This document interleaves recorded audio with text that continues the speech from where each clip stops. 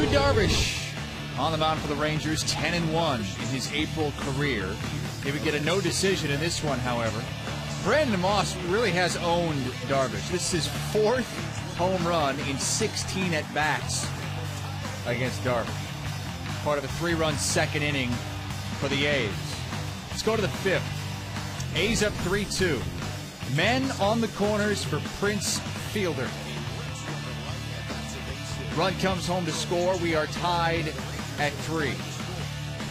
Same score in the 8th. Donnie Murphy at the dish. Up the middle. That gets home a run on the drawn-in infield with one away. So Rangers take a 1-run lead into the bottom of the 9th inning. 2 down. Runner in scoring position. Yoenis Cespedes pops it up into left. Rangers get the 4-3 win.